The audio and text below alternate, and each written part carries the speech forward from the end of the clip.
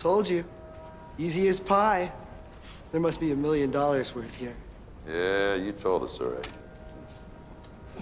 You're clever. You're very clever. I sense a sarcastic and hostile edge to your tone. Hostile? You got that right. You ain't no golden goose, you're a yellow rat snitch, and you got Maroney all twisted. I'm so glad we're finally clearing the air at last. That's it. Act smart, okay?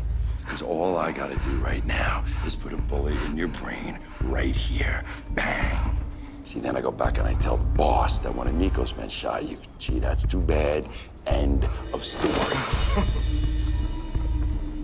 Yes, that's clever enough. I never doubted your intelligence. That's not your problem. Oh, I got a problem, huh? I got a problem. No, you got a problem. What's my problem, Schmo? What drives you? What's your passion? When you know what a man loves, you know what can kill him. Do you believe this guy? For you, it's money. You love money more than power and respect. You're a skinflint, Mr. Carbone. A cheapskate. What are you guys playing at? Let me go! Sorry, Frankie. As I say, Hey, come on! a cheapskate. Hey. Consequently, you don't pay your people enough. Well, you don't want to do this. It is a sad You don't want to do fact this. No.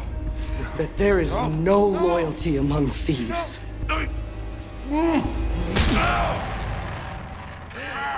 The simple offer of a substantial pay raise is all it took to sway these fine men.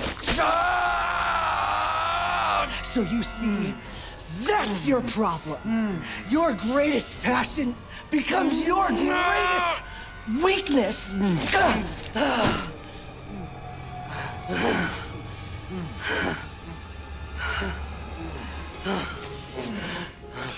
Love, Mr. Carbone. Love conquers all.